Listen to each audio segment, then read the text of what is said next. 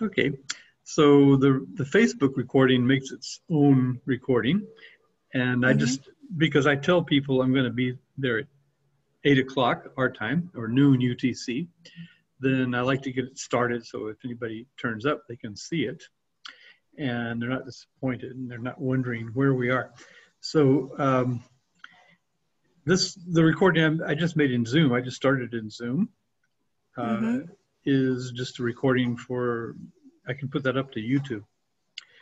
So anyway, I'm Vance Stevens in Penang, Malaysia.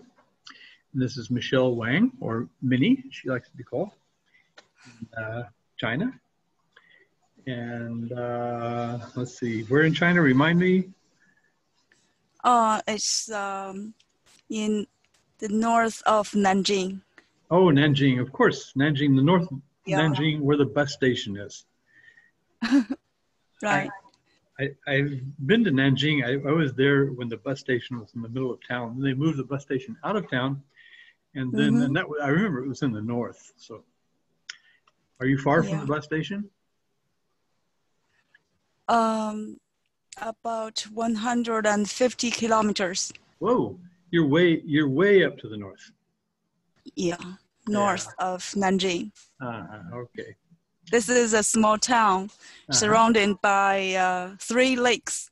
Oh, sounds nice. Yeah, so that's why we always go fishing by the lake. Okay. My husband's favorite thing on weekends. It's nice to live in small towns. Yeah. How is COVID there? Is it a problem? I think everything is normal right now. Okay. People don't wear masks. I think only when they go to hospital or on the traffic. My daughter take a express railway, high-speed railway from Beijing to Nanjing, about 3 hours. 3 hours and 30 minutes. Oh, wow! From Beijing to Nanjing, yeah. Amazing. You know, I used to visit China. I can't remember when I first went. Maybe back in the 70s, the 1970s. We went to Hong Kong, and you had to book a tour, and it would take you over to Guangzhou. Is it Canton? They used to call it Canton. Okay, big cities. Yeah, they just across. Big cities. No, just on the other side, not Xinjiang, but I think it's called Guangzhou. What's the name? Guangzhou. Guangzhou, yeah. Okay, that's right. Okay. Back then, they called it Canton. And so we got on a train in Hong Kong and we went under organization to Guangzhou. And then they let us, they took us everywhere. And they took us in a bus to a factory outside of town. And on the road, it said, sightseeing?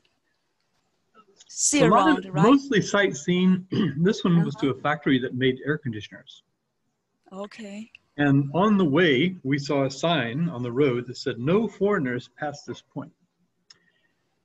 What? That's what it used to say. And we went to the factory, and of course, everywhere we visited in China, they invited us for tea. They always poured tea, and then we wait there and we drink tea. And it was hot, really hot. This is in the summertime. Oh, yeah.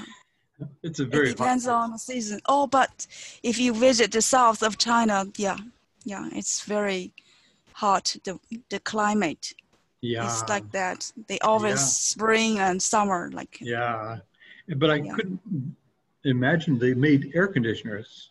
They didn't use air conditioners. They had no air conditioners. Where everyone was sweating and just. But, in the 70s, right? Oh, okay. In the 1970s. Yeah. You're right. That was my first visit to China. We couldn't really get out, but then I think the next visit, I don't remember. I think I went to Kashgar in Xinjiang province from Pakistan, and we had to buy foreign currency units and exchange them. But the foreign currency units were only good in government sanctioned. Are you familiar with foreign currency units? FCU? It's a currency, yeah, okay. They used to... You need to exchange of money, right? Yes, to exchange money. Instead of getting renminbi, we used to get foreign currency units. Foreigners had to get foreign currency units. And those could only be exchanged at places that the government authorized or in government shops. They had government department stores. A certain place for doing that. Yeah. And the certain places had very nice products. And so the people in China wanted to shop in those places, but they could only shop there if they could get foreign currency units. So we used to exchange our foreign currency units for renminbi. So we got renminbi and they got foreign currency units, and then we could stay anywhere we like. We could do anything we wanted with renminbi. With foreign currency units. So it's not a bank, right? Not a bank, no, just on the street. Not a bank, okay. But right now you can just go directly to the bank. Exactly, yeah, you can do that. Or yeah, you can no, just do that when you are, I've been there so many times. I've been back many times. One time I went to Inner Mongolia and I wanted to ride from Inner Mongolia back to, I think I stopped in Datong. Russia? No, Inner Mongolia. It's the province. Oh, Mongolia. The northern. Oh, yeah. The province. Oh, Inner Mongolia. Yes, that's right. Yeah. It's one of our provinces. Yeah. So anyway, that's right. So I wanted to go to Beijing, and I wanted to take a train, and they told me the seats were sold out. I said, I just want to go second class, third class. I don't care. I just want to get on the train. Finally, they relented. They let me on the train, and but that was back in those days. It was, you had to go to a foreign ticket office in order to get a ticket. You couldn't just go to any office. So you had to go to the foreign office. And wow. As I kept going back more and more, I saw more and more progress. First of all, you didn't have to do any of that. You could get renminbi and just get it at the bank, and no controls over foreigners. And also the highways started getting really better, because it used to be a very... Do you have translators or interpreters for doing something for you? When I was in Hohhot in Inner Mongolia, I wanted to go to Genghis Khan's birthplace. And I couldn't communicate with the people in the bus station. So I stood in the middle of the bus station and I started saying, does anyone here speak English? I'm trying to go to this place. And I just turned around and people gathered all around me. And I just was talking gibberish to them. And I was kind of frustrated, but I was just talking in a nice, normal voice. And somebody But they don't understand English? Nobody knew what I was doing, but they knew I wanted something. But one person stepped out of the crowd and said, yes, I speak English. And she helped me get a bus ticket to where I wanted to go, and showed me to read the kanji on the bus so I could catch the right bus. She's Chinese? Yeah, yeah. So there you are. So, and I got the bus the next day and ended up in Genghis Khan's birthplace.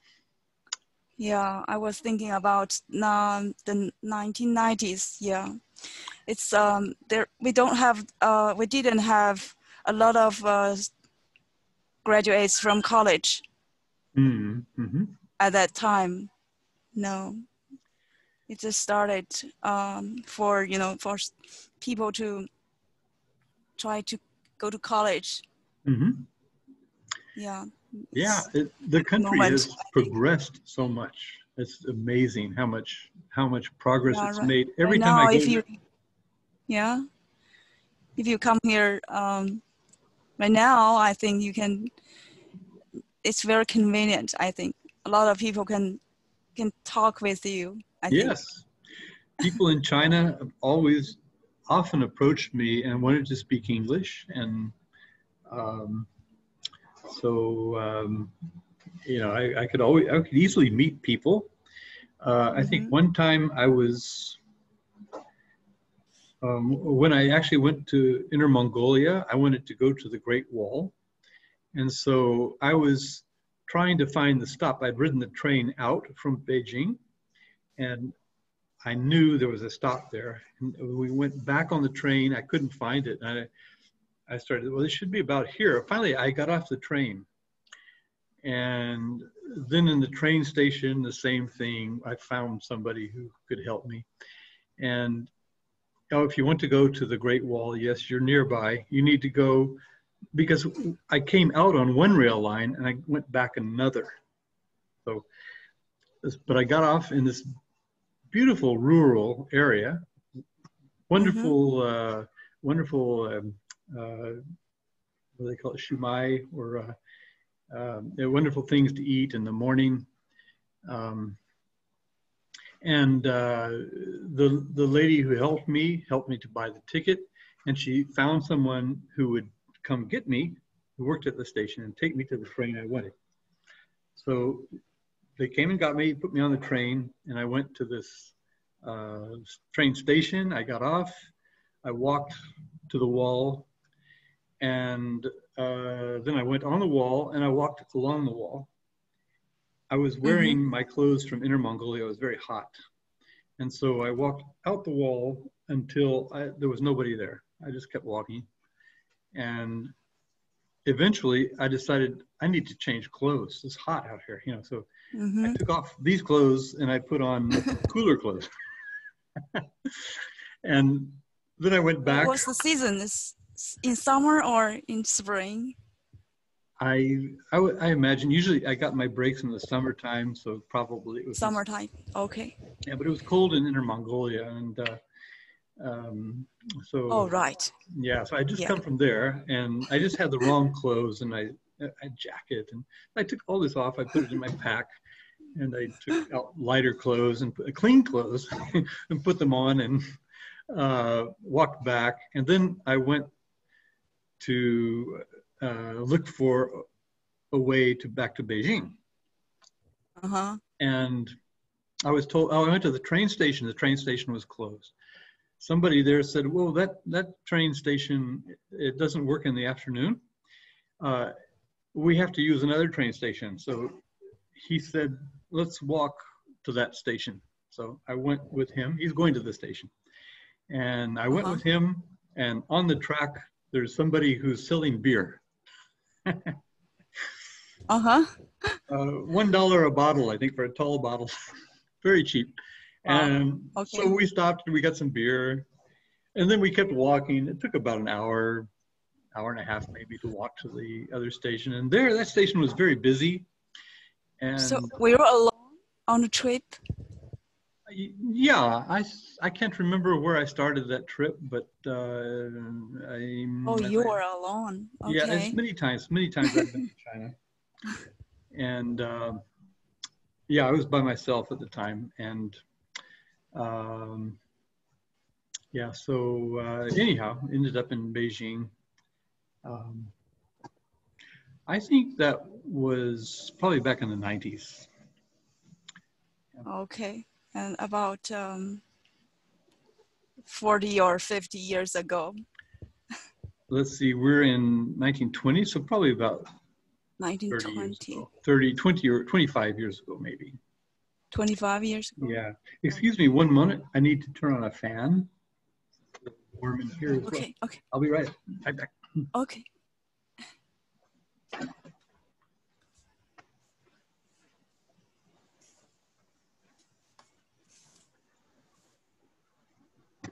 There we go.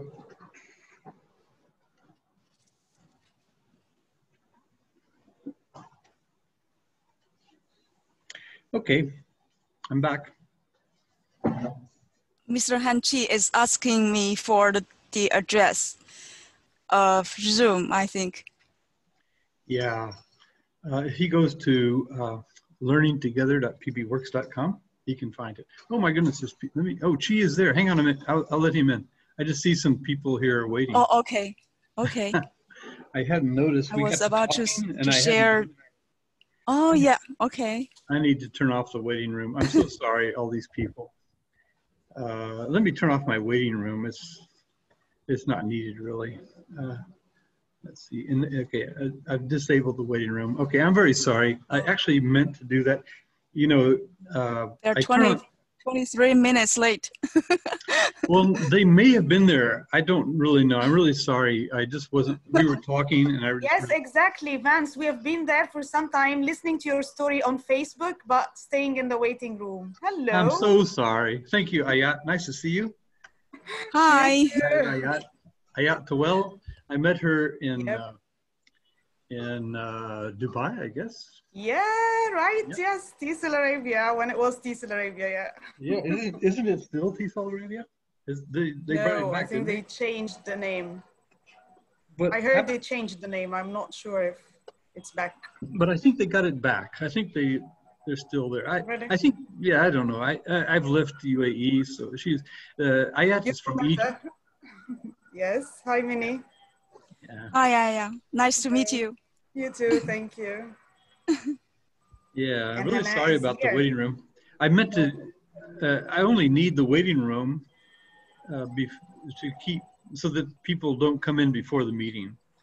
But hi, Hannah. Hannah. Hi in text chat. But Hannah, you can unmute yourself if you want. It's open mic. You're welcome. Yeah. Do you get? Hello. Hello, everyone. Yeah, hello, Hannah. These are small meetings. It's not necessary really to mute. So, yeah, anyway, anybody can use the microphone. So how's everybody doing? Hannah is also in Egypt. Yes. Mm-hmm. Yes. Hi, Mr. Chi. Yeah. Hi. Chi is from Texas. I've known him for a long time on Webheads. And I met him in Bel Air. He lives in Bel Air, Texas. So I met him because he was in Webheads. And I lived in Houston, or my parents did. And so I met him, we met in some place in Houston. And anyhow, nice to see you. And I've also met Hannah in a TESOL conference. I think it was Chicago just a couple of years ago. Yeah, was that like 2019 or 18? I can't remember. I think the one in Georgia. Atlanta. It's in Atlanta. Yeah. That's the last one I went to because we couldn't go to the one in Denver. Yeah. That was right after COVID-19. Yeah. So anyway, okay. Good. How's your conference planning coming? That's Hannah. Yeah. Oh, you're asking That's you, Hannah. Because sorry, guys. The summit I'm trying planning. to focus. Because we've just finished one yesterday at my site, and she's planning for another one. That's why she got confused, maybe. I just thought you were thinking of Ayats because it was.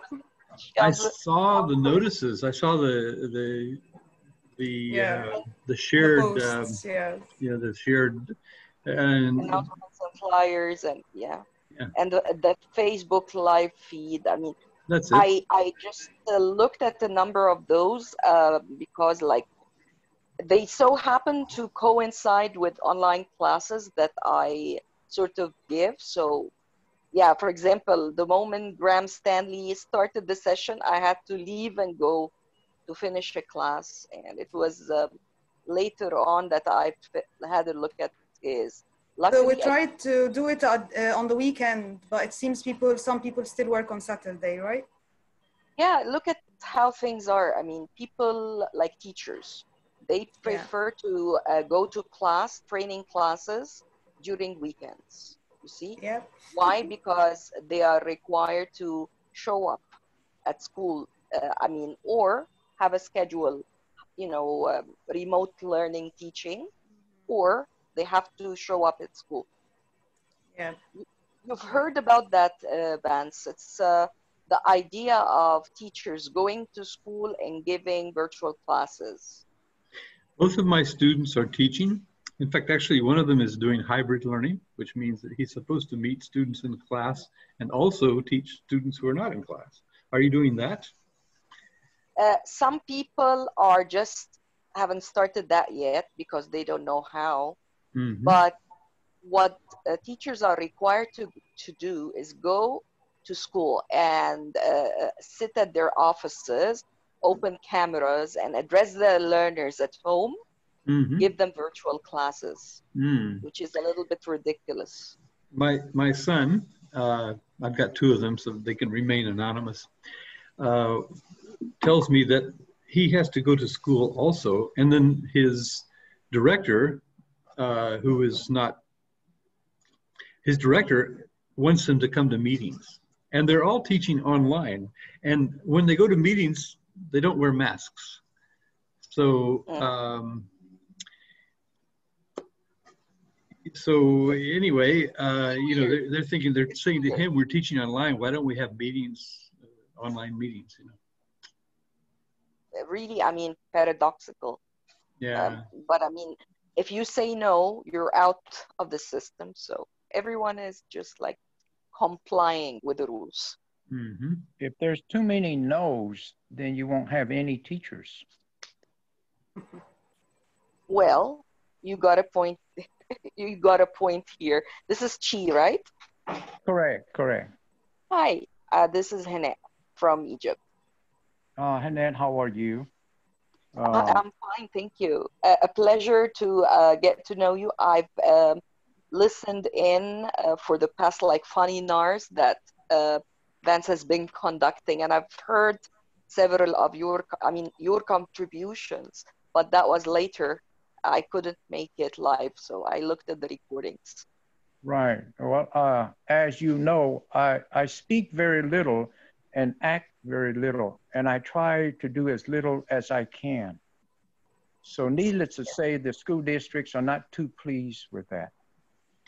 Well, and I can understand. We've been doing, like Vance was saying, we've been doing e-learning, distance learning for the last 20, 25 years. And we learned a lot, you know, from the process that we've gone through. But to get others to adopt and buy in on the concept is very difficult. True. They're so used to the traditional ways of teaching and talking. At our school district, we have what is called the Title 14 requirements, which I think started when I last taught between 2002 to 2006. And during that period of time, there was the Title 14 requirement whereby teachers were required to learn how to use the computers.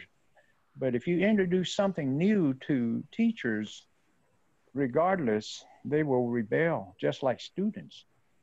And in fact, we should protest just like the students. Well, I should not really listen to that advice now. Enough protesting in my life. I mean, I've done some protesting that would just be enough for a lifetime. And I'm now a pacifier, okay? I'm trying, okay? I can't help it, but no more protesting, you see? Well, I hear you. I understand. Back in the old days, you know, besides teaching, I used to have a real estate company. And we had, this was during the late 70s, early 80s. And I had 40 salesmen. And I tried to introduce to them this unusual device called the computer. And they were rebelling. They said, we're salesmen. Why do we need a computer? And as you're probably aware, in the United States, everything is hooked up together whereby properties are linked together, sales and buying and so on and so forth. So it is a problem to train new ideas to people who are rebellious against technology exchange. You're right, pushback we face. Yes, Vance. Oh, I was just, Ayat would like to say something about SOFLA, synchronous online flipped learning approach. Yeah, but I don't know we if don't I want to can interrupt bring your you. conversation. No, yeah. This is Sorry. open mic, though. So, You take the mic and you talk. yeah, I would just like bring you back to the last couple of meetings that we had about SOFLA when Graham was preparing for his session and you shared yours, Vance, you remember? And we had Helen with us as well, Lane with us, right? Mm-hmm. Do you remember? Yeah. So what I did is that I watched Lane's session with IATFL beforehand, the online one. Mm-hmm. And then, so I got interested in the idea, and then I read what you've done with the group of learners, I think postgraduate students, right? You did something with them? PhD candidates. PhD, yes, okay. Mm-hmm. And yeah, I read what you did, and I stole some of your ideas. So I was thinking of, at that time, because I was setting up a project, an action research project with our trainee teachers. Mm-hmm. And they had to do some tasks. So I had to break down the tasks with them and meet them for the first, it was the first session to introduce what is action research and so on. So I thought, why not use that SOFLA approach? And actually what I was trying to experiment in it is the pre-task specifically. So what I did, I stole your idea of the video. Lane said the video, that we need to record a video. And then you said that you called them missions rather than tasks. I got that idea from Shelley Terrell. Oh, really? Yes. Shelley had the idea of missions long time ago. I remember long time now. ago, yeah. Yes. I've been calling them missions ever since. Right. I remember I even shared in one of them. Yes, right. You're right. So yeah, what I did is that I recorded a video and I just like broke down the tasks that they would need to do before the session into 3 missions. And I had like a paper with the mission. So this is mission number 1. You will need to do this. Mission number 3, mission number 2. And then I posted the video in our LMS. We have a Teams group. So I posted the video there. And I sent an email telling them there is a video there that you need to watch. And I also wrote down the tasks they will need to do. And I had like a form in the post that they need to tick the tasks once they are done. Okay.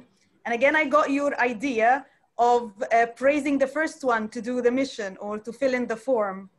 So the first couple of people who filled the form on the first day, actually, which was like, wow, I quickly posted a reply there. Well done. Okay. And yes, you're taking us from 0 to at least like 1 step ahead. Hero. To hero, yeah, not to hero yet, but at least 1 step ahead, yes, right? Where were you posting? In our online group. Okay. So we had a Teams group where we post pre and post session tasks and so on. So, and then at that time, I was also exploring Bitmojis. So I created my own Bitmoji and I added it to the email, okay, to make it a little bit informal and encourage them. The surprise was that I got like 100% participation for the form. So the tasks were watch the video, the first one, and then fill in the form and do a pre-task reading. So the questionnaire, the form, I got 100% before the session, which was like less than a week, I guess. But I thought like maybe because that's part of their training and they do need to fill in the form. Then the following week, I tried something else. I put the video of myself, but I used Blabberize. You know Blabberize? That tool where you have your Blabberize. Blabberize, yes. Okay. So it's, you choose like an animal or your photo or anything. So I chose my Bitmoji and I made it say the message. So I recorded the message with my own voice. But it was just my photo and the mouse. The idea was to introduce a tool for them to use with their own students as well, because they are trainee teachers. So I thought like the first time it's my own video, and the second time it's again a video message, but using a different tool, animation and so on. So when I got their feedback, they said that they preferred, they loved having a video before the session. They said that most of them prefer the video where I am talking myself than the blabberized thing. Though they appreciated that this can be something they use with their students, but they said they preferred watching me talking to them. They said it's more personalized and it's good because we've been in lockdown for a long time. So they said it was good to see you and to see that someone is talking to us. And they said this even like lower the effective factor somehow for that task that we need to do. Calling it missions made a great difference for them. So they thought like, it's not a task, it's not something that we have to do, it's just a mission. And it was very encouraging for them to do it. That was also interesting. Another point, they said the form with the tasks, and they tick the tasks when they finish them. They said that this was very useful because it gave them a sense of progress. So once they finish watching the video, that's one mission done. So they tick that. And the form, that's another one done. So they felt that it's manageable, they can keep track of it, and it's like a reminder. Yes, now I remembered. I also posted, I remember that you said you posted a reminder later on before the session, right? So this is what I did. So a couple of days before the session, I sent an email and I said, again, using the Bitmojis. So hello, everyone. Thank you for those who did the missions or the tasks. And I'm still waiting for the rest of you. And I posted like a Bitmoji, anybody there? And so that it's like reminding them just 2 days left. And that was a good reminder for them. And it was, again, they felt that it's kind of a bit informal, and it's, so that was more motivating for them.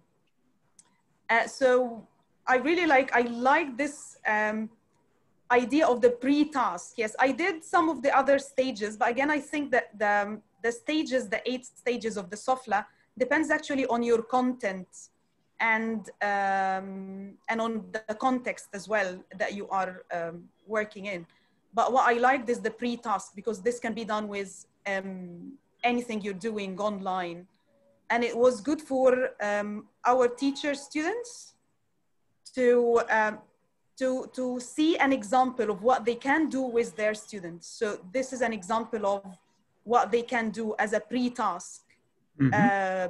Recording the video, talking to their students, setting up the tasks, the idea of the missions, sending the reminder, and making it like less formal, I would say, can be more motivating. So yes, I like followed most of them, maybe the first time, but again, with the changes of what I wanted to cover with them. So yeah, this is what I wanted to share, because I like got ideas from different sources, applied them maybe in my own way somehow. But when I got the feedback about how it worked, how they saw it, it was really interesting. And many of them said that they would like to try something like this in their classes because they saw how it worked with them as teachers.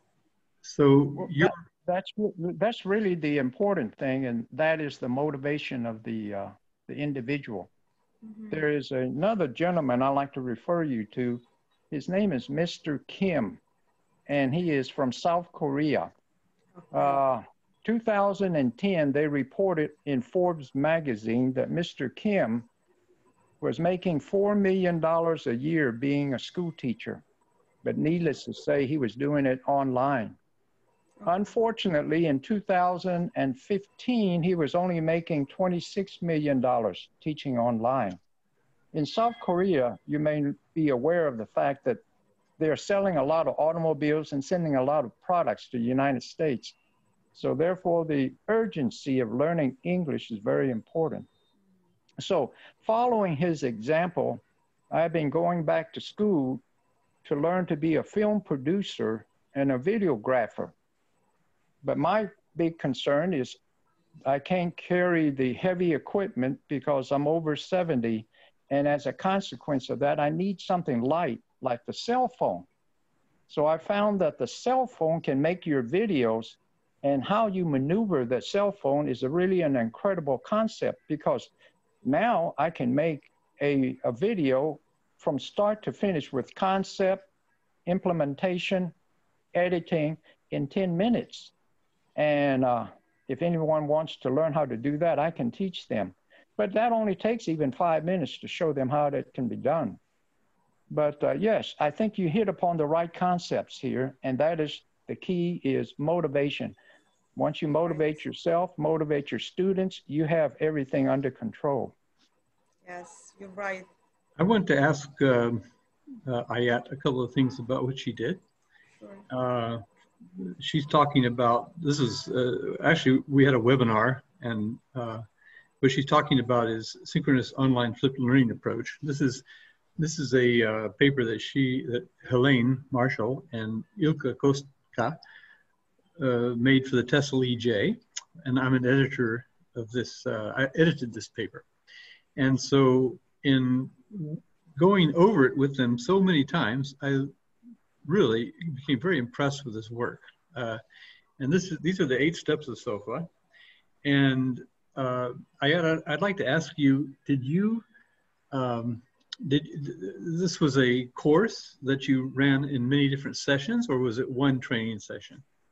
No, it was like setting up a project, like over like 4 or 5 sessions. Okay, yeah, okay. So that's what SOFLA is meant for, and it's meant to start with some kind of pre-work. You said your students really liked the pre-work. Yes. And then they do a sign-in activity, and they try to apply what they learned from the pre-work into some whole group application. And then breakouts. Did you do breakouts with your students? Yes, definitely. We did breakouts about the reading that they did and sharing reflections. And the good thing about it, I think like the whole group application and the breakout rooms, they do work better if all students do the pre-task, because this is the core of it. So, because I got like 100%, like 100% of the students did the task. So they all read the articles, they all had their own ideas about them. So that made the breakout room discussions even much more better. Everyone has their own ideas about what they liked, what they didn't like. Then the wrapping up, even the share out when we go out of the breakout rooms, was very, very useful. Yeah, and the next steps, well, the share out, you just mentioned that. Then you're supposed to start thinking about the next session. That's why I asked you if you had one or many, and then give instructions and do some reflection, then go into the next session, which is pre-work again. I put the link to this article in the chat. So that's the things that we're talking about there. These steps in synchronous online flipped learning approach. And she mentioned a webinar that I did with the PhD students in Morocco, where we also had access to a forum. And I tried to engage them in the forum, but that didn't work very well because they really were focused on just the one webinar. And so when I got to the webinar, I couldn't really apply the SOFLA approach. However, I could talk about it. So if you're doing just a webinar, you can get up to you can do breakouts with them, and you can get to share experience, but then it's nothing to prepare for the next one. So, but anyway, it's certainly an impressive approach. I really suggest you have a look at it. If the thing I like about synchronous online flipped learning approach is that it manages and gives a good framework. It gives a good framework for approaching, managing online courses, which and Ayat has just reported some very nice feedback on that. Yeah, I think though you're saying, Vance, that you haven't really applied it as the whole approach because you did one session. Yeah. But actually, I found your experience and what you wrote about it and all the steps you did, I found it really useful. It was like I studied it, like it was very useful to see how you try to apply and to do every stage of it. Just one concern I have about this approach, or one maybe comment, is that I appreciate that it's all student-centered, it's all dependent on the students. So the students' whole group activity, breakout room together, sharing out even is done by the students. So I think one thing that the teachers might think about is if it's a class, if it's a training session, where is the input that I will put in this cycle, okay? So I think it would come like between the share out and the stage for the following session. Because usually when it's a class, when it's a training session, or whatever, the teacher has an input. They need to give a bit of an input before they set up the coming assignment. So this is where I found some of the stages of it, maybe like, not conflicting, but like, they are not really separate. They can be like swapped maybe somehow, especially starting the sharing out and the following ones. Yeah, let me go ahead, Rance. I'm sorry. Oh, okay. I just wanted to show you, just to follow up, this is a small thing right here, is that this is what she's talking about. I put that link in the text chat, and this is I guess this is the write-up you're talking about? Yep. Is that right? Yeah. And you had the document with the stages and the tasks you did and everything. Okay. So yeah, that's all there. So you can read that if you're interested. Yeah, right. More. So that was a nice experiment. I didn't really, it had been my first time to try applying this approach, and that was, so, you know, I definitely got into doing that. Mike, how are you doing? Didn't know which mic you were talking about. I'm fine, sorry. I was just about to sneeze and just stop. Oh, well, mute yourself, quick. Sorry. Passed already. Okay. Yeah, managed to stop. Yeah, okay, Chi, sorry, I didn't mean to interrupt you. No problem. Let me give you a 2-minute overview at the school that I was teaching at from 2002 to 2006. This school was started in our district. We have 4 major high schools, and out of these 4 major high schools, they were having problems with the students, and they wanted to know how to resolve this problem. Most of the students were foreign students from Liberia, from Africa, from the Middle East, from China, Japan, and so on and so forth. So these students had a difficult time assimilating into the school. So the school district decided to go to a school in Canada and find out how they were handling these issues. So then they in turn started this school called, it was a gifted and talented school. At first they stuck the students who were giving them a little bit of problems in the normal school setting, and then they took the female students who were either pregnant or really giving them issues, so they stuck them into that particular school. Eventually, over the 8-year period in which the school was created, they found that more and more of the foreign students were being shuffled into this particular school because they had a difficult time assimilating into the regular school. But the school concept was that they would have the teachers become facilitators and the students be the ones who were motivated to go and seek the information themselves. The teacher would give a brief overview of what's happening, and then they send the students out to go and pick up what they call packets. And they bring these packets back into the classroom, and while they were there amongst them, their own peer, they would search out the answers to the questions that are created in the packet. After they did that, then they resubmitted the packet back in to be evaluated, and then they went to another room to get the test, brought it in, took the test, and then they moved into the next packet. So this type of concept is causing the students to be more motivated and self-driven. The end result was that out of the school, there were normally, the schools would have 70% of the students going on to college. In this particular incident, 90% of the students would be going on into college. The big indicator of success would be, out of that 90%, what is the success rate of the students graduating from college? And there again, the numbers are extremely high. They would say probably between 80 to 90% of the students would finish college from that point forward. Now, that being said, it is in essence what we would call the flip class type of learning, whereby we flip the responsibility from the teachers over to the students and let them try to be motivated and produce the information themselves. So that's just a brief overview. And if y'all care to take a look at the speech and debate squad that I have, I can send a picture over.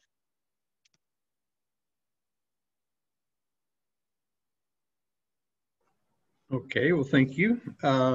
You're welcome to post any links to the text chat that you like. Right. Mike, Yeah, you had a, yeah, go ahead. Yeah. Mm-hmm.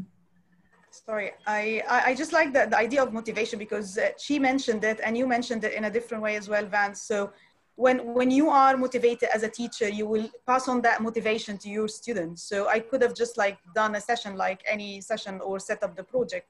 But like when you like take the time to try and explore something new and try out with your students, in that case, like my trainee teachers, it's really worth it. Your motivation is like transmitted to them, and they do the work with, they are motivated to do the work more.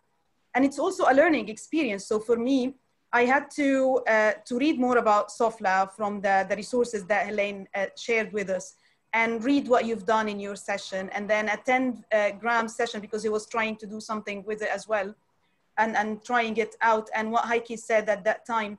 And then think of how I can do it again in my own way somehow, within the context I have and the content I want to try it.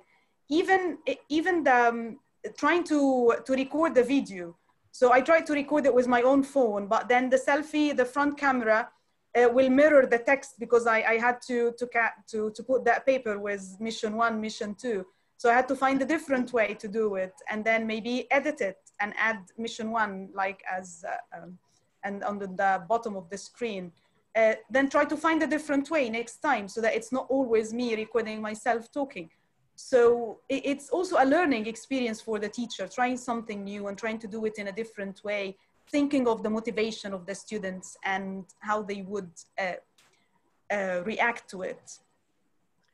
Yeah, okay, what I really like about Heike's, sorry, not Heike, but Helene's approach is that she has thought about it so clearly and included these 8 steps, which really need to be honored.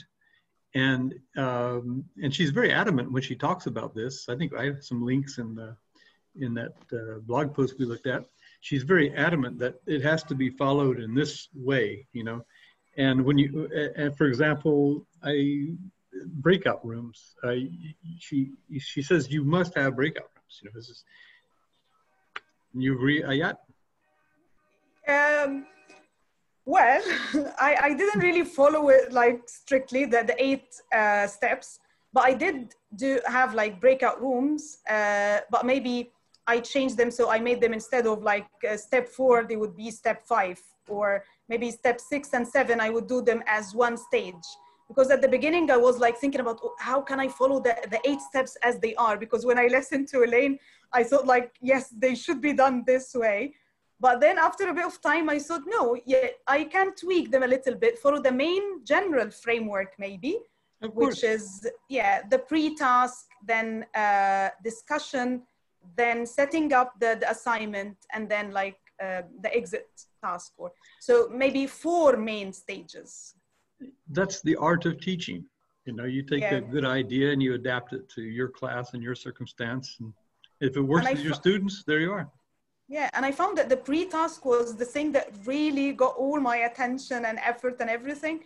And that's why I wanted to explore that specific stage, and how can I do it in different ways, and how would it affect my students' engagement with the task and final production.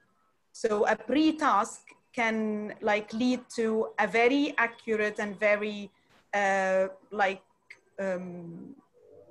the best task, the best production we might look for as teachers. So a pre-task before the lesson can lead to many things happening in the best way after a lesson. So yeah. Well, the pillars of flipped learning, there are 4 or 5 pillars, I can't remember how many, but essentially they are that you take, there's an individual learning space and a group learning space. And you try to move the things that can be moved to the individual learning space and let them happen there. And then so that you can use the group learning space for moving up in the Bloom's taxonomy to the higher order things to do. So if you succeed in that, I think you're and also you're giving your students a lot of responsibility too, because they have to, as you said, they did the pre-learning. You found that they did that. So because you succeeded in making that a part of the routine, and they saw its importance, and so that's why they complied. If they didn't think it was important, they wouldn't comply. And yeah, there you are. That's well done. I'd like to know more about that. I have to add to that as well too, because it is when you're teaching. Let me put it this way: when I'm teaching, I'm always trying to teach from the point of view of the student, and from their point of view, what do they see and what do they hope to accomplish? So, since I'm a speech and debate coach, one of the number 2 things in life that you fear the most is giving a speech. The first one, obviously, is your fear of dying. But once you overcome that one and you have to give a speech, needless to say, the fear and the anxiety and the body process causes you to freeze and so on and so forth. So for 8 years, when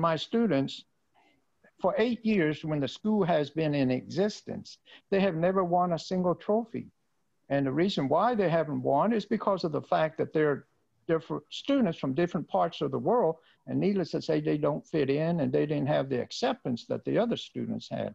So they couldn't perform well at speech contests.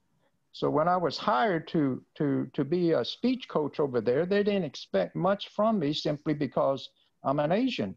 And the Asians, for the most part, are extremely shy and reticent in terms of expressing themselves. So the principal that hired me said, okay, basically just make sure the furniture stays in the room, and also make sure that if you go to speech contests, take them there and don't let them get into trouble. Well, as it was, the first 2 tournaments, the students met their expectation. They had been losing for 8 years and never won one speech tournament trophy. So they said, okay. And when they went, they were not doing too well.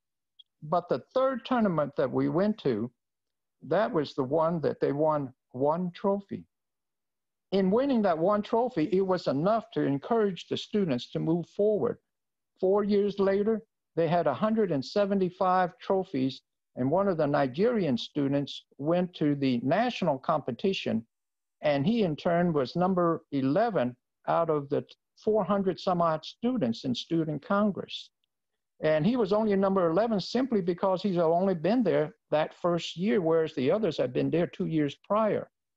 But the point here is this: in order to get them into that stage whereby they would be proficient and good at doing what they're doing, I said, well, let's take the emphasis off of the students and put the emphasis on something else. And I asked the students, and I gave them a mantra, and the mantra is, who are you? Not me, I am. And for the Black students, I said, well, okay, how about you guys who are Black, and you can look amongst you to tell who you are. Portray yourself as Barack Obama, for example. And if you're white, then how about you portray yourself as Bill Clinton? And in doing so, if you went to contests and you lost, it wasn't your fault. It was either Barack Obama's fault or Bill Clinton's fault that you lost that contest. And that in turn instilled respect for themselves, respect for their ability, and respect for the speeches they needed to make. So that being said, it changed their whole attitude and their whole mindset. So well, if that's worth anything, just take it into consideration and move it forward from there. Thank you very much. We're at the top of the hour, and I think my lovely wife is getting our dinner ready. But we haven't heard much from Mike. Mike, do you have anything to tell us we can go out on? Sorry, I was just kind of listening in. So I was here a bit late. I've become more and more attracted to the concept. I put in the comments that it seems to me it becomes less like a school and more like a social network with a purpose. And something I was thinking about, obviously within private tuition, is actually putting forward that concept to students. No, it's not a question of turning up for classes and following this this is a club, if you like. We have this range of activities, and you join as and when. And partly this is to do with the kind of hybrid situation that we're necessarily forced into. So to try and take as much advantage as possible of any face-to-face time, and actually face-to-face, whether that be online or physically, and then the offline. Because it's not necessarily possible to have all the people all the time. In fact, it's practically impossible to have all the people all the time. You can't depend on fixed locations, or implicitly, I don't think you can rely on fixed activities at fixed times. I'm not sure if that makes it, whether it fits, but to me, the SOFLA would fit that, because there's that independence given within, as it were, the community of learning, that people can join together when it's convenient to them, when it's possible for them to some extent. Well, Mike, you're dividing it into two categories, which we found many years ago. One is asynchronous and the other is synchronous. And the way I kind of defined it is, the asynchronous is you have something available for them to go look up. In fact, e-learning in the past, I don't know if you're old enough to remember this, but when we used to read the comic books, they had what they call correspondence courses. Yeah. And it was there that you would write in and get a course, and they would send it to you. You fill out the form, do the homework, send it back to them. And of course, that has now developed into e-learning or distance learning as we know it as it is today. Sure. But I think one can go even further than that, in that there can be synchronous subgroups. I mean, that's an affordance of the technology, and people are becoming more and more familiar with it. So one doesn't have to have the synchronous activity for a start. That can be online or physical presence.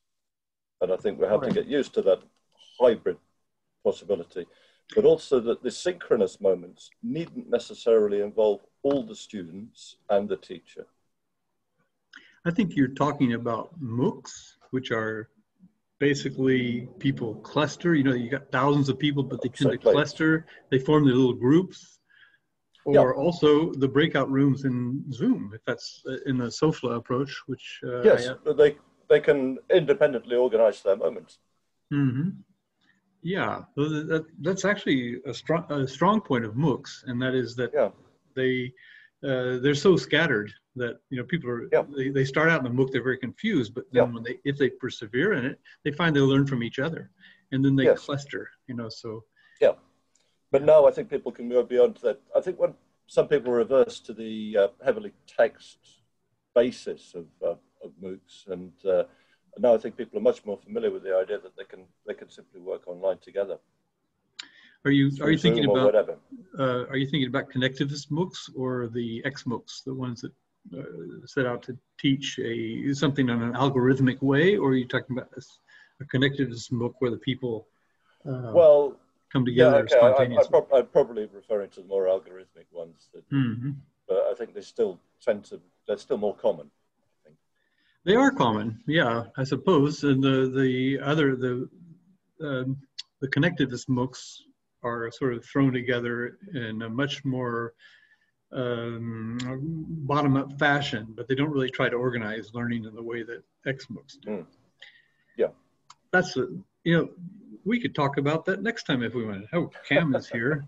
But I tell you, I think I want to be considerate of people's time, and we've been here for an hour already, or some of us have. And I think I'd like to say goodnight to everyone, and welcome to Cam, who's just joined us. I didn't realize I had I thought I disabled the waiting room, but anyway. Thank you very much, everyone, for coming. I really appreciate it. Does anybody have anything they're dying to say in the last moments of this? Just want to thank you so much, Vance, for giving me that opportunity, because I want really to share it with the place where it all started.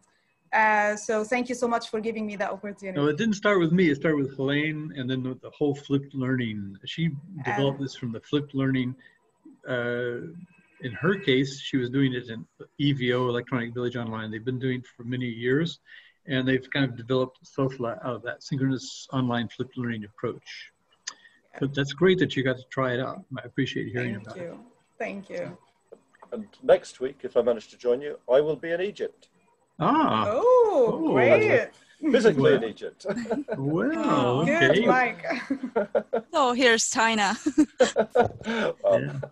I'm going for wonderful. a wedding, so I'll be in Alexandria and then Cairo. Oh, the weather is very nice now there, so you will enjoy it. Yes, it's cold here in England, really cold. Good, thank you. Okay, well, hopefully see you there. Okay, well, thank you very much, everybody. This is Learning Together, episode 492. Okay. Yeah. Thank you, Vince. 26th Webheads in Action online web open mic FUNinar. And enjoy your dinner. Yeah, thank you very much for coming. Bon appetit. Nice to see everybody. Okay. Bye-bye. Okay, see you. That was great. Please see take you care. later. Okay. Later. Bye all. Bye-bye. Bye-bye. Oh, first of all, I've got to stop the Facebook thing. Goodbye, Facebook. Live stream stopped. And stop the recording. Recording. Here we go. Okay. Stop